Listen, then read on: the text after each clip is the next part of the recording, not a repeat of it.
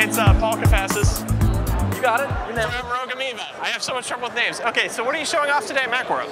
We're basically showing off two of our most popular products, Airfoil and RadioShift.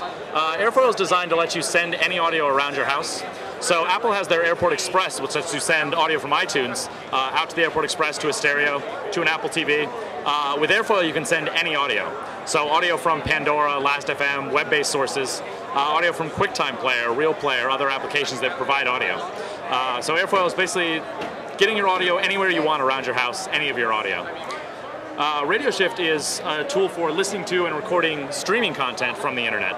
So there's tens of thousands of radio stations that have online streams, and RadioShift makes it really easy to find and listen to these stations and then record them. It's got a built-in database, so you can just search for your favorite station, search for your favorite programs, and with one click be listening to it, and one more click be subscribed to it, so it records it whenever you want it to. And so I don't need to be sitting there to record it. I can just set the schedule. Set it and forget it, as Ron Popeil would say. Yeah, I don't think we can rip him off for that, but pretty much it's something where you click schedule, and the database itself knows when these programs are on, and so it'll handle everything for you, and when you come back, there'll be audio waiting for you. Now, back to talk about Airfoil for a moment. Let's say I'm watching some sort of QuickTime file and I want to have that audio sent. Obviously, there might be some concerns with delay and so forth. How does Airfoil handle that? So the AirTunes protocol, the streaming audio protocol itself, there's a buffer of about a couple seconds. So if you're watching video locally, Airfoil has a built-in tool called Airfoil Video Player, where the video is delayed to sort of sync up with the remote audio.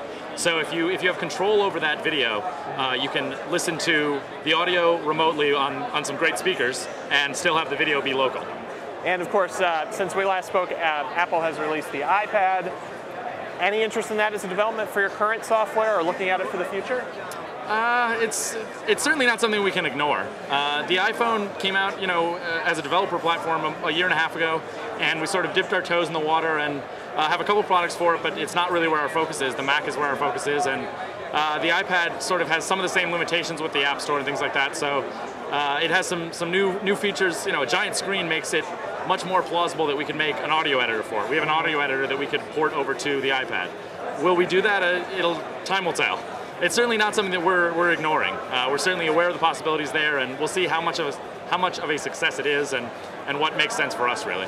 And going back to your current software, especially RadioShift, it's interesting to me that it almost bridges the gap between on-demand podcasting and listening to your favorite stations from your favorite talk radio, NPR, whatever it may be. Absolutely. So podcasting's great, but not everything's available in a podcast. You can download all this content, but many programs don't have podcasts available. You can only listen to the live stream. And with RadioShift, you can record that and have it anytime you want. Basically turn it into a podcast yourself. Very cool. It's called RadioShift, and also check out Airfoil, both available for the Mac. And the website? RogueAmoeba.com, but if you can't spell it, you can just Google for RadioShift or Airfoil. And don't be ashamed if you can't spell it. Yeah, it's a terrible domain name. All right, Paul, thank you so much. Thank you.